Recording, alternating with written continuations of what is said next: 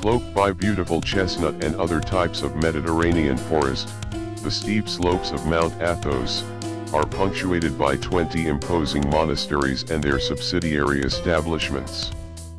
Covering an area of just over 33,000 hectares, the property includes the entire narrow rocky strip of the easternmost of the three peninsulas of Chalcidice, which jut into the Aegean Sea in northern Greece. An Orthodox spiritual center since 1054, Mount Athos has enjoyed an autonomous statute since Byzantine times.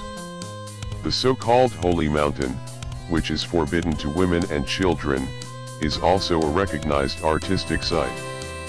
The layout of the monasteries, about 20 of which are presently inhabited by some 1,400 monks, had an influence as far afield as Russia, and its school of painting influenced the history of Orthodox art.